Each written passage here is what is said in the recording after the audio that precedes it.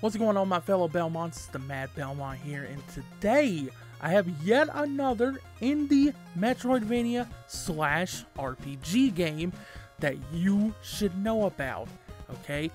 This game is called Elderand. It comes to us from developer Mantra and Synergia Games and from publisher Graffiti Games, okay?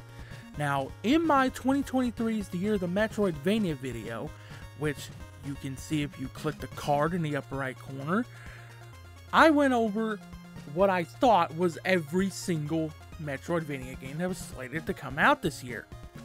Clearly, that was not the case because I missed Soul Passage, which I did a video on. Okay, I did that one yesterday, and if you did not see that video, you can go check that one by clicking the card in the upper right corner right about now.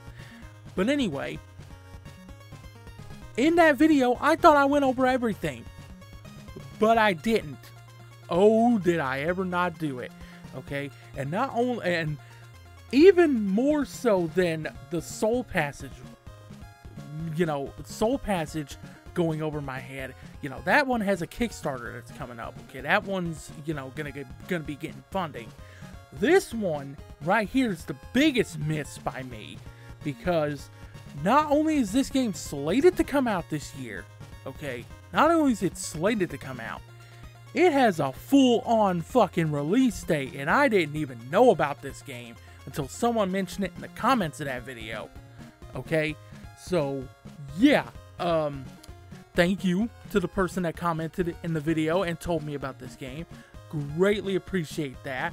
So, yeah, what is Elderand? Elderand is, like I said, a Metroidvania / RPG game with a Lovecraftian theme. It is story driven, okay, just like Soul Passage, which I talked about yesterday. And yeah, this game is just incredible. You're seeing footage for it in the background right now, okay? Definitely has a cool little gothic style to it. Love my gothic themes in my games, okay? This one has a Lovecraftian theme. I love that, okay?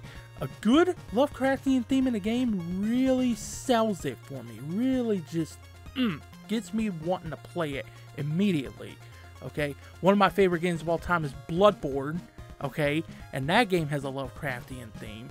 So, love me a good one in a game. And this one definitely has it in spades, okay? Also, love the fact that we are getting more RPG-themed Metroidvanias.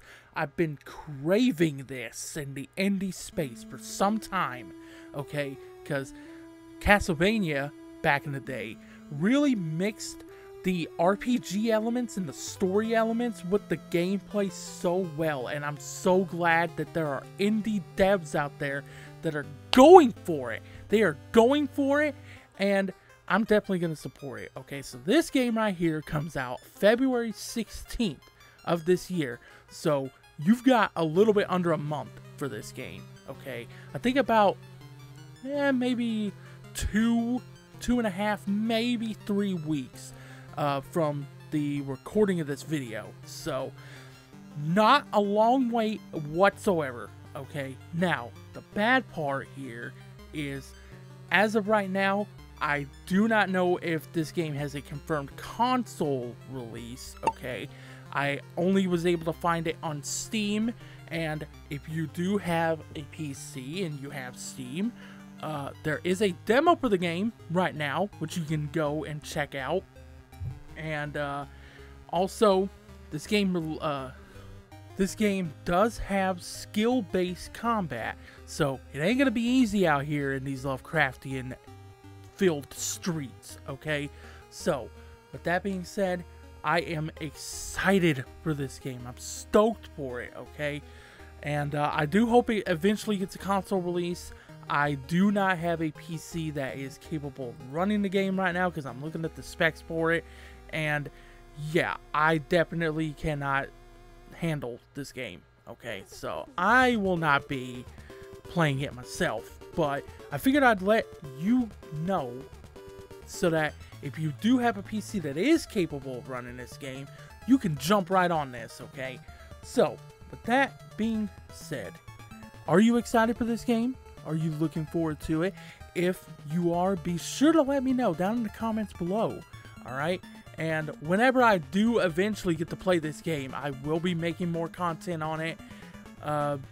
Yeah, so with that being said, have fun on the hunt, my fellow Belmonts. I'll see you in the next one.